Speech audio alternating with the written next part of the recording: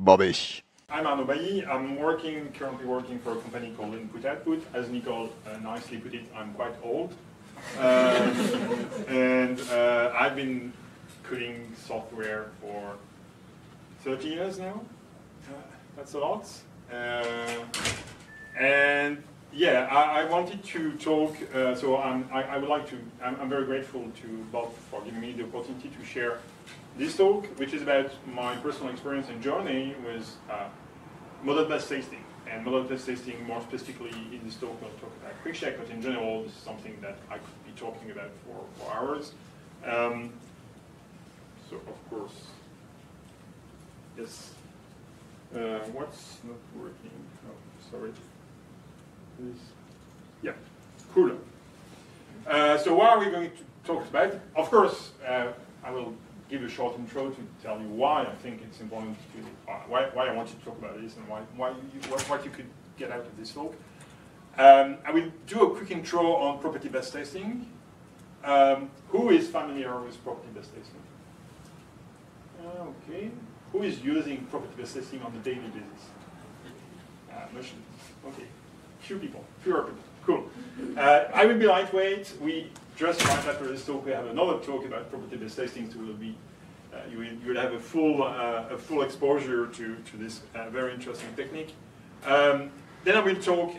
The meat of my talk will be on this practice about quickcheck-dynamic, which is a library that we have started using a few years ago and developing, and a bit of theory to understand how it works inside, and then of course a conclusion. So why? My personal drive is this quest for better software, which is quite vague. My personal journey has been through. So I started 20 years ago doing a PhD on finished machine and automata-based testing, which was a form of model-based testing. Then I just left academia and discovered test-driven development through agile methods at the time where agile wasn't considered bad practice. Then being a Haskeller by heart, I quickly jumped into property-based testing, and now I'm really circling back into this old interest of mine and trying to combine all these things together. This is mandatory direct strike code, without which any presentation on software wouldn't be good. I never quite understood what this code means, really, to be honest. Is this a way to dismiss testing and consider that it's worse than proving? Or yeah, I'm not even sure. Personally, I think that software testing and testing in general and testing within the various guys is really an integral part of programming, because programs are real things and real things break. All real things break. So I think it's very important. And therefore, I wouldn't even consider not doing any kind of testing. Okay, so my goals for this talk, so to share my experience about model-based testing, to spark some interest for this family of tools, and more selfishly to gather feedback and potential contributions if you are interested in this stuff. And what can you expect? Well, I guess this is really from the trenches report on how this can be to use. Maybe not in all context, but I think in some context. I will give you an overview of a very interesting tool, which I think is a very interesting tool, and I say it even more because I didn't wrote it. I'm just a user. And maybe also some tips and tricks gathered along my experience on how and what to model when you want to go through that journey.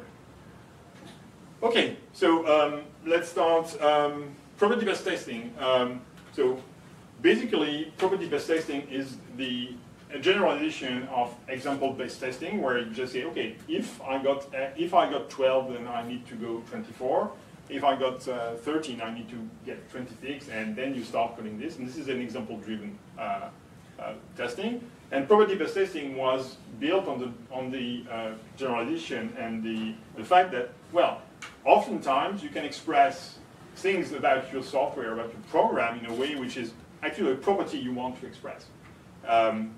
This sounds kind of obvious, but as soon as you try, you often find like it's not as easy, because what is oftentimes you try, and when you start the journey, you try to write properties which are actually just exactly the program you're trying to write, which is missing the point, because now you're just writing your program twice, which is not very interesting. It can be, but most of the time it's not. So the hard part is finding the right properties.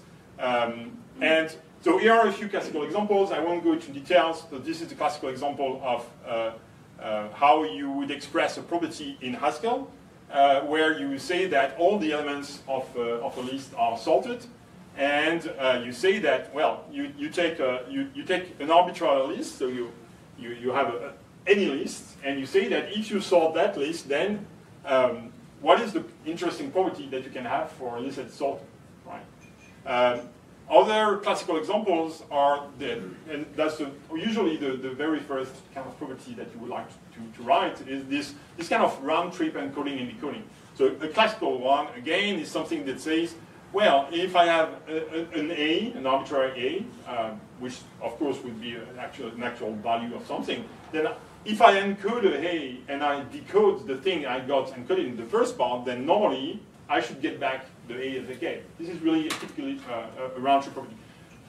This is the kind of stuff that you would write to, for example, make sure that your serializers in JSON, for example, are right.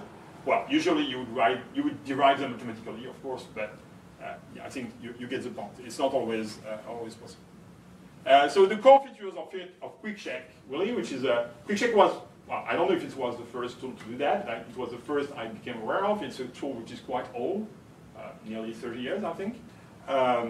It became I think it started as an Erlang tool, and then was formalized and was more famous in Haskell circles because the Erlang version has been closed source for the first 30 years, and actually so the Qubit company with whom I worked with on this project actually is making money with their tools. And they generalize Haskell. So the basic principles are very simple. You create a certain number of arbitrary values. Then you define a property. When the property fails, this is super important. You want to shrink the failing input to say, okay, I generated an arbitrary list of 100 elements, and this list, for whatever reason, the property I expect from a sorted list is not respected. Now I need to find the smallest counterexample which makes the property fail, and that's really what makes property-based testing useful, right? It's really about, it's not like fuzzing or random testing generation. It's really about trying to find the most interesting counterexamples that would make a certain property fail, and therefore help you in really designing and driving the design of your code. Quickcheck itself has some additional features that are very interesting. The ability to cover the description of test cases. We'll see an example later what this implies.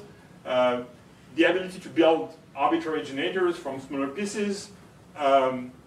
If you are interested in that kind of thing, there are actually two schools in the property-based testing world. There are people who say, yeah, you should build your generators by hand or by combining atomic generators.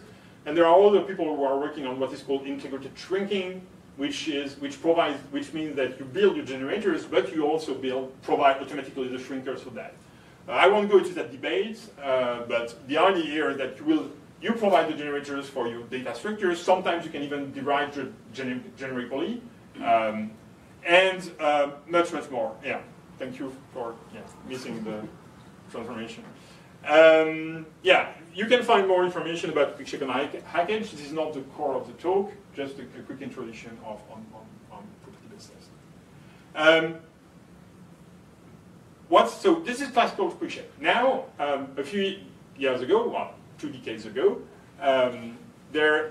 people started to realize, yeah, okay, it's cool to be able to write properties about pure functions, about pure functions. But in practice, most of the code that has bugs that is useful in the real world is monadic, in the sense like it has it's detectful. It manages state. It has impure, as we say. I know some people don't like the word. I'm not very fan of the word either, but that's how it's called. So there was a new version. The people behind QuickCheck built a modified version of QuickCheck with the aim of being able to run properties against stateful code. So basically, program that would run in IO or any kind of monad for that matter. But, so this is a paper which is extremely interesting.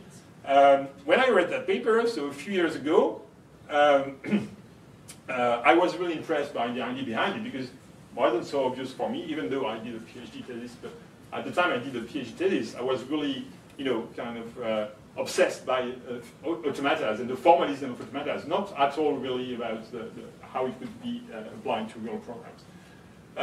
So the key ideas behind stateful QuickCheck is to define a domain-specific language of the inputs of the system and the test that you are going to test, to provide a model of the expected behavior of these actions and these inputs.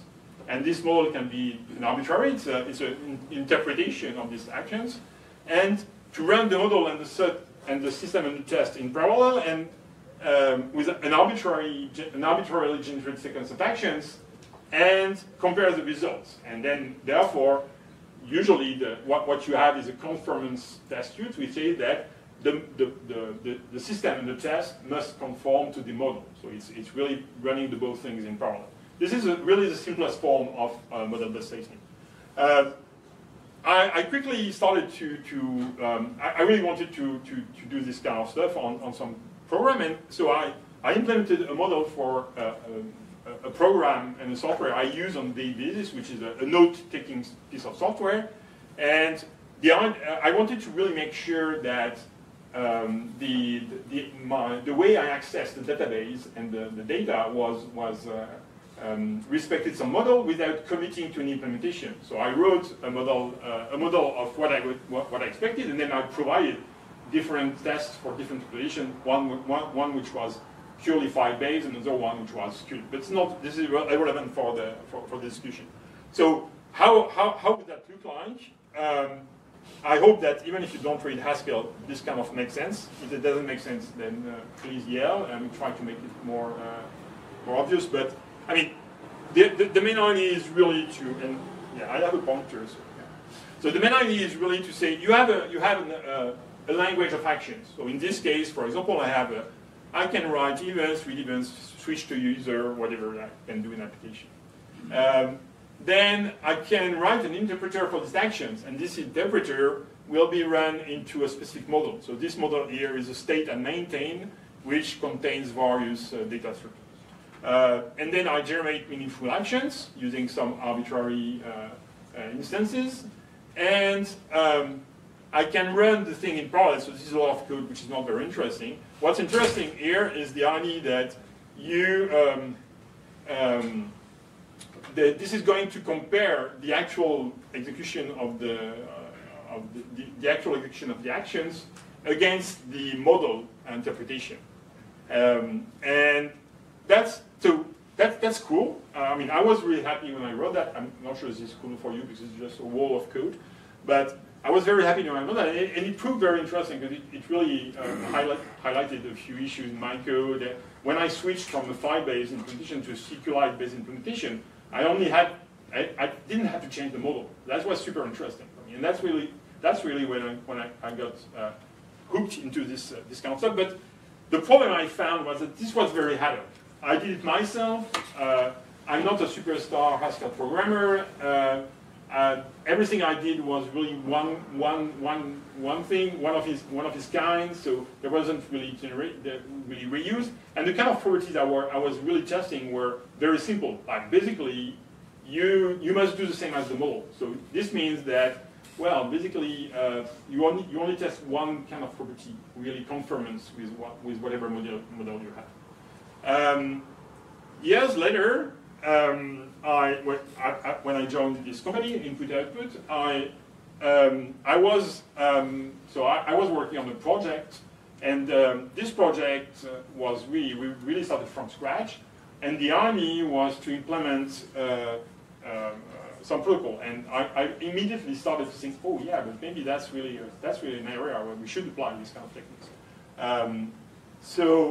Yeah, that's what I was kind of explaining. So when we started thinking about using these kind of techniques in our code, luckily there were the people from Cubic, so the people behind QuickCheck that already had been working on the library with another team in the company to implement this kind of state-based and state model-based testing, but for a different system. And the tool at the time was very much geared toward, so it was, the heart of the tool was very generic, but in the company it was used only for a single thing. And so we started working together and say, well, you are using it for testing smart contracts in a very specific formalism. We are interested in using your tool to test our protocol. How can we do that? And that's where this collaboration started. So this project, which is called the Hydra, yeah, a lot of things are called Hydra.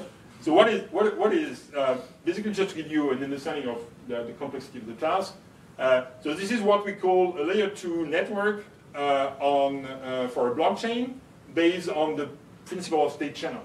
So technically what this means, practically what this means, like you have a blockchain, and then on top of that blockchain, which is already a very large network of people doing various stuff and trying to screw you, you lay out a small network of nodes that you kind of trust, and you are doing another protocol, and you have to coordinate the protocol that the action you are doing on layer 1 and the action that you are doing on layer 2. So not completely trivial. In a sense, this is basically just a leader-based distributed consensus system at the heart. So with a lot of complications, with the added complication of interacting with the layer 1. And yeah, if you are interested in more details, there is a website. This is open source work, by the way. So there you will find. I mean, I have the way to prove that what I did is for real. So you have all the code that's available here, and you will be able to double check. But, you will have more details about it. So yeah, that's what I was explaining. So the idea behind the protocol, you can see, so this is the layer 1, so you have a bunch of transactions going on, various actors that are interacting with each other. They are putting transactions on layer 1, and then at some point, you go to the layer 2, and you are doing other transactions, modifying a state here, and at some point, you want to put back the state on layer 1. So this sounds very easy when I speak here and when it's described on the slide, but in practice this is extremely complicated because, of course, all this has to be done in a way that is guaranteed to be safe for the users. In a sense, like we want to make sure that nobody loses their money when they collaborate here. So and of course, not only, I mean, that's a basic requirement, but on top of that, we also want the thing to work and to provide the service it's supposed to give to people. So, and we want to do that for the whole life cycle. And actually, this life cycle is not completely, it is rather complicated.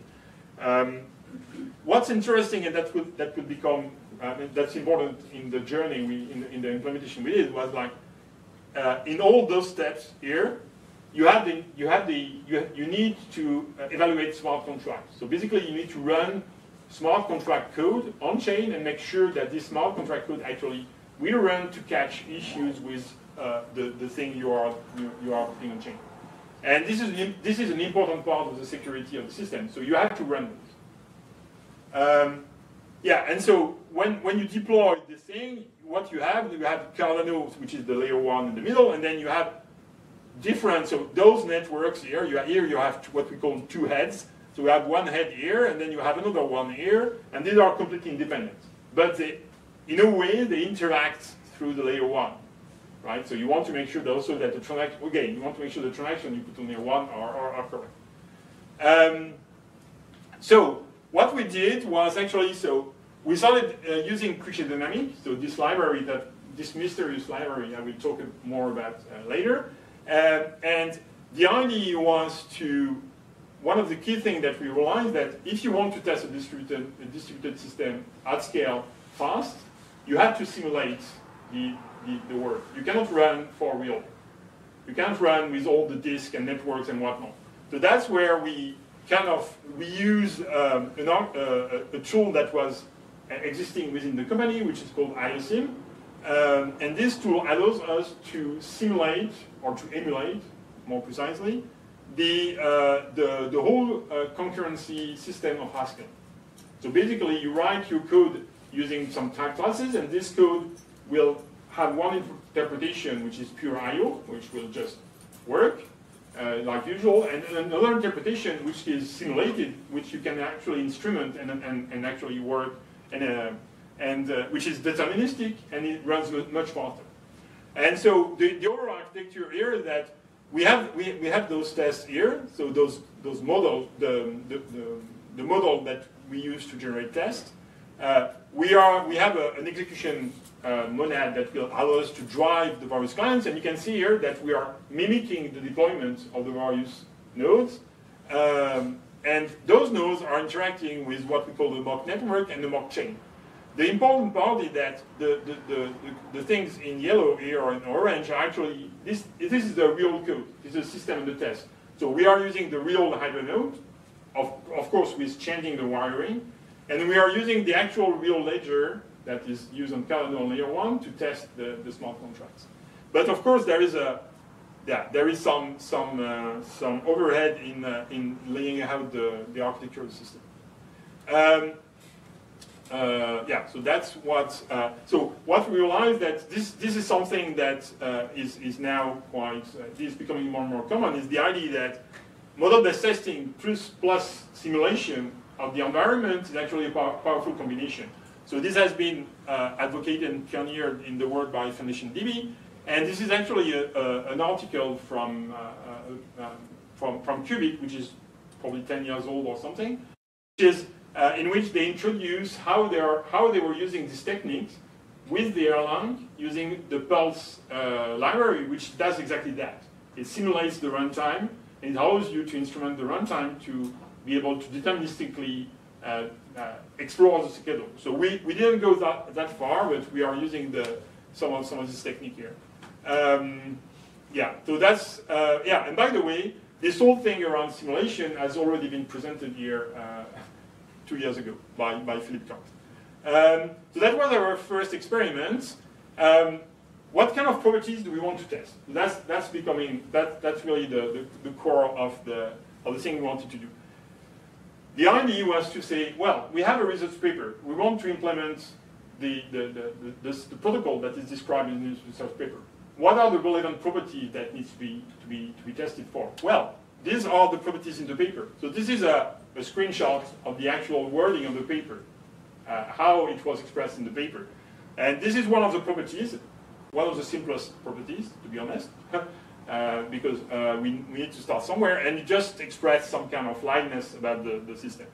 And what we did was actually, so the way the quickcheck-dynamic was really useful for us to try to help us express this kind of properties in a way that is as close as possible to the way it's expressed in the paper. Of course, it's not perfect, but it's rather close. So here we say that, well, if we do any actions and then we get the state of the model, and we are in an open state, then if we generate a non-conflicting transaction out of this state, and we pose that transaction into the system, then eventually this transaction should be confirmed.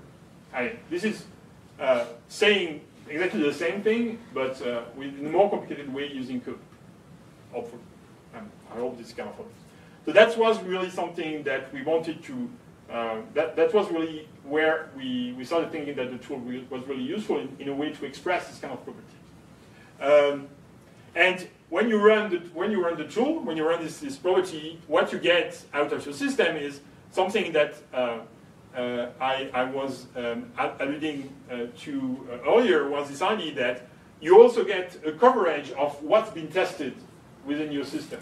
So you get a coverage of the various actions that have been injected and that have been generated and various traces, and you get, even more importantly, you get a coverage of the various transitions in your system. So that's quite interesting. I will talk about this a bit later. What's also interesting in what we did there was we were able, one of the key things that you want to do with actions is to simulate and to generate actions that are adversarial in nature, because that you want to check the correctness of your system. And checking correctness in the face of when everything is fine is, of course, easy. Checking correctness when things are going awry is harder. So that's the reason why you really want to do that. And this is one of the things. This is adversarial in the sense like it's annoying to deal with, but in a blockchain you can have usually rollbacks, and they cannot happen arbitrarily. So we wanted to really simulate that, and doing that was really useful to find some misadjustments in the way we were handling the protocol. Another project that I'm currently working on, in which we are leveraging this tool, is also interesting because that's another protocol. I do a lot of protocols those days, but it's also an early work which integrates research, formal methods, and engineering. And the idea here is to go one step further, is really to start, because we are starting from scratch, the research paper is not even written. The idea is really to use quickcheck-dynamic to be able to produce executable specification from formal specification. In this project, well, this is a bit provocative in a way, I think, I don't know. But the idea is really to say that what we will prove in Agda, because we are using Agda as our formal specification language, we can potentially test in quickcheck. Basically, a property that is proven in Agda against the model, we want to translate that property into quickcheck to be able to test against the actual implementation. And that's what we are trying to do. It's a work in progress, so we don't yet have the translation, but we are putting up the various pieces together to get that. So that's summarized into this kind of workflow. And here, really, the model-based test is really central, and it's really it's one of the main outcomes of this project that we want to have, is to say, well, if at any point in time you want to implement this protocol for real on the real network, you have tests. You have a test rig and a fully executable specification that you can plug your system in to make sure, with all the quotes you want, that the system is actually working as expected. What's interesting also is that this allowed us to experiment with. So I showed you earlier that within Hydra, we were because we were implementing everything in Haskell, we had been able to use IOC. But of course, quickcheck can do arbitrary I/O, and so therefore it's not limited to testing Haskell code. And actually, that's what we are implementing here. Is we are implementing two prototypes of the node that will be running this protocol, one in Haskell and one in Rust. And the key thing is that we are running exactly the same properties against both implementations. So we have also a way to say, well, both implementations respect the same properties, and they are really conforming to the same model that we built. And this is done relatively easy through FFI. So one example of the property that we are testing is this one. So this is also a relatively simple property to express. So here we have like the exact same. We have the two properties. One which is running against the IOC network. The other one which is running the NetSim network, which is the implementation of the network simulator in Rust. And here we say that, well, we'll be running the same property, but against swapping out the implementation. Right. Interestingly, of course, as soon as you start to cross FFI barriers, you can see that you are paying a cost. Right? It's not free. And therefore, you have here, that's the reason why we had to meet some success. But this is really early work on testing this stuff. And the common prefix property is expressed once and for all again.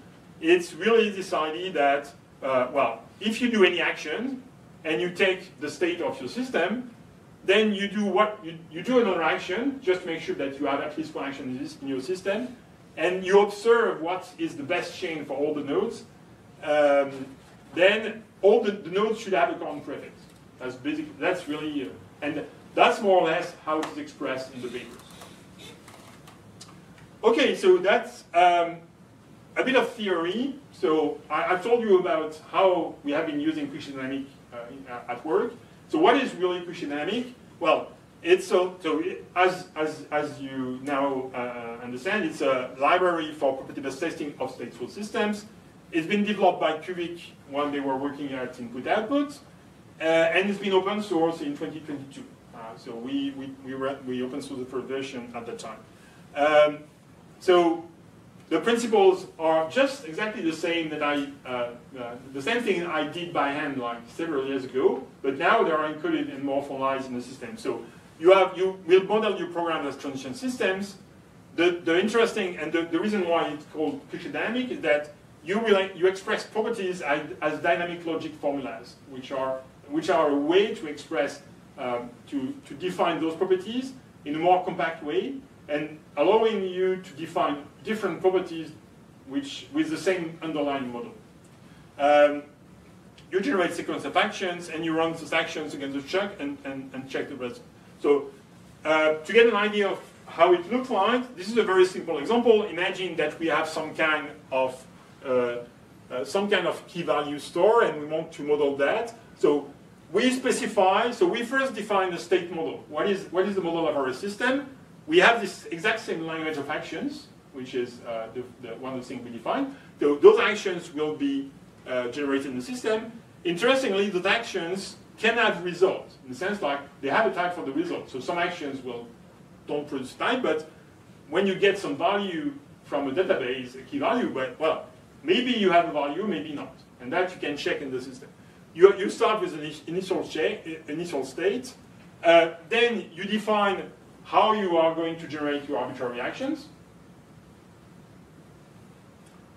You have your next state transition system. So you define, given an action, put what is the impact of this action on the model, and then you have another the mirror monad or type class, which is for the run model. So you will define what it means to run your test against the model. So same thing, you say what it means to perform some action in some state against your model, your actual implementation, your system and the test, and you define post conditions. What is the expected result of running this action against the actual code? And that's where a lot of the logic is here, because here you want to say, yeah, of course, that's where things become interesting.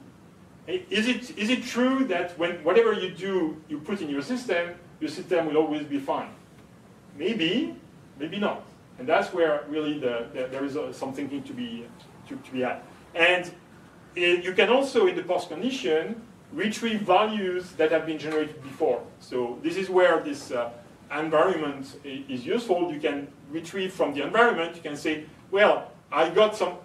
I'm getting some value which is supposed to be in the system, and I expect this value to be what's been returned by the system.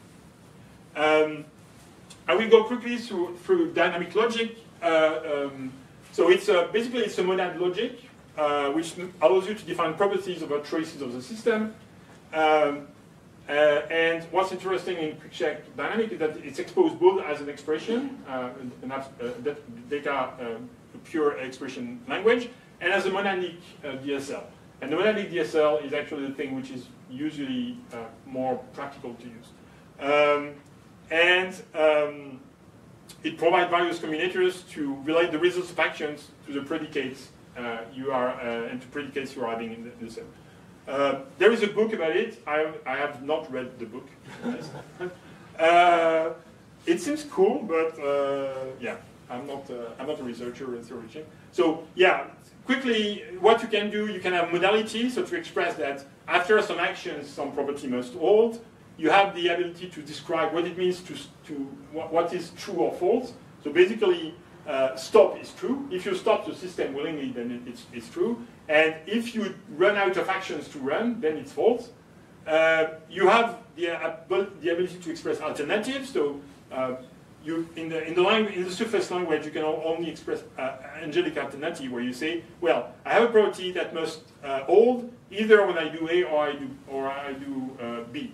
And then you have a monadic language to express this stuff and to combine all these various properties.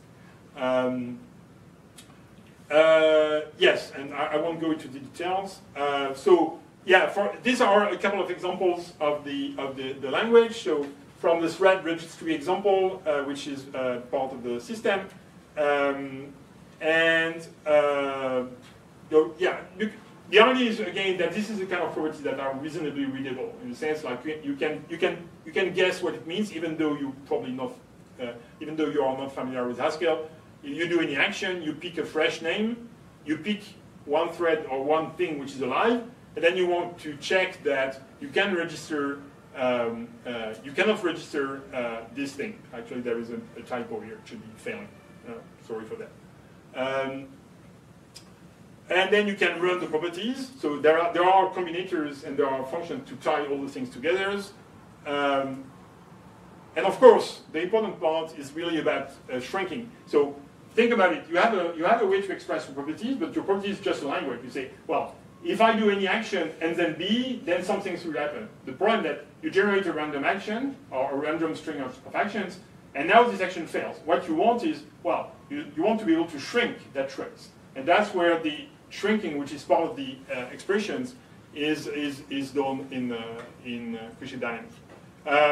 I won't go too much into the details. I wanted to give you an idea of how the whole thing works together through this sequence of diagrams.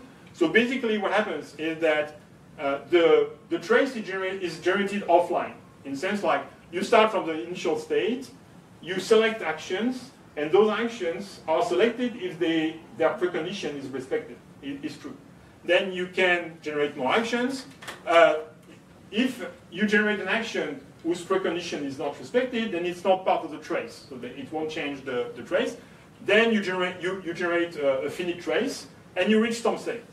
Now, once you have this trace, you are going to run the trace against the actual implementation. And now what happens is that when you do the action, this action produces a result, and the postcondition for this action, this result in this state must be true for the test to succeed. You run the test, so you run a sequence of actions, and potentially at some point you run in a situation where your postcondition is false, and that's where you test. That's one of the ways your test can fail.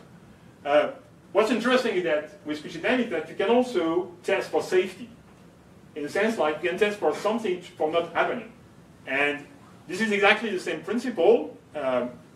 With the addition that an action can be considered can have a polarity which is positive or negative. When it's positive, it's an action that should succeed or should have a result which is part of the postcondition. But when it's negative, it should fail, which means that an action can be there is a separate set of precondition and postcondition to select those. So given the same model, what happens? So here I generate an A, but now if the precondition for C fails, but the precondition for failure succeed, then I will generate a C, and this C will be generated in a negative position. And then the rest follows. And the run follows the same logic, and now you can see that the difference is when you execute the negative action, the postcondition is expected to fail. So that's how you can test for both liveness and safety properties using the same model, basically. Wow. Yeah, but the conclusion was supposed to be long. Okay, let's cut the crap. So I have a lot of tips and tricks. You will find them in the slides that we'll share. I think the most important tip and trick is this one. So I love this quote. This quote says that a plan is useless and planning is everything. This is something that we really find out while using this tool.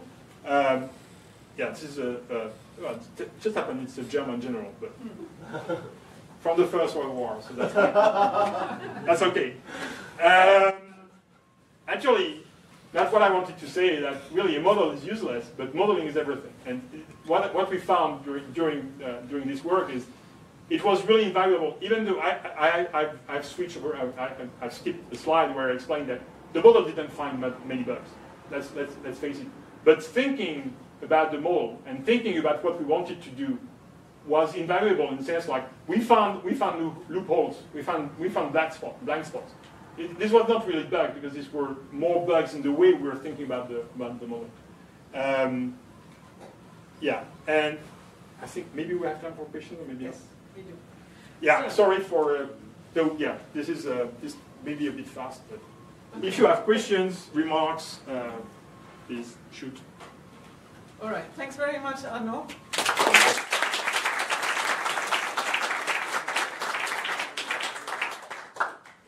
And yeah, are there any questions?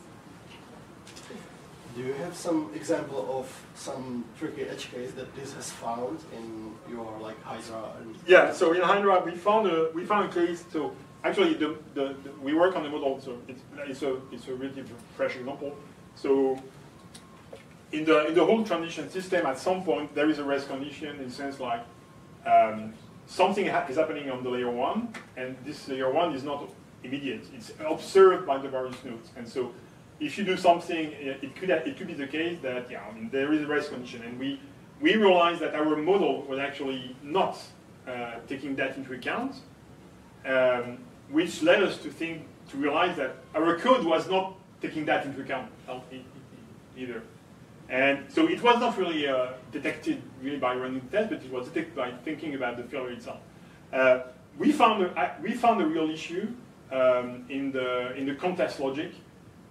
While coding the state machine, we found a bug. Yeah, the bug and the bug was actually in the smart contracts, and so the transition were failing when we posted smart contract in the model-based test, and this was one of the bugs we found. We found bugs in the model because of course there are, and the model is pretty complex. That's one of the caveats about this thing. Like don't try to model everything. Try to be really tactical and think about what you want to model, because the complexity can crop in. And modeling is code too, and this code can have bugs, which means it requires test too. Testing the generators also was very important. We had bugs in the generators, and then when we started generating more stuff, we were like, oh crap, there are bugs really. So. I think we have time for one more very quick question. If you say that modeling is everything, it sounds like, forget about running quickcheck itself, just building the model is very helpful. What insights did you get building the model in terms of what is the right modeling methodology? Yeah, so there is a slide for that. Yeah, thank you very much for giving me the time to show you this. So basically there are, I think, important things, the fact that your model doesn't have to be unique. So that's a good stuff about using a tool, because the tool gives you all the scaffolding, and so you can focus on the important part. So modeling different part of the system or different thing is removes the need to really be perfect. The idea that, this is very important. See it fail. And this is true of any test. But it's particularly true of your model. Well, if you think something should happen, then make it fail, because otherwise your model is wrong potentially. In that specific part here, the model is squarely state machines, or did I get it right? Yeah. So the key point is, can you model your system under test in the formalism of a state machine? Yeah, exactly. Yeah, and of course, not all. I mean, at a sufficiently high level, quite a lot of systems can be modeled. So it depends at which level of detail you want to go. Sometimes some details cannot be easily modeled. And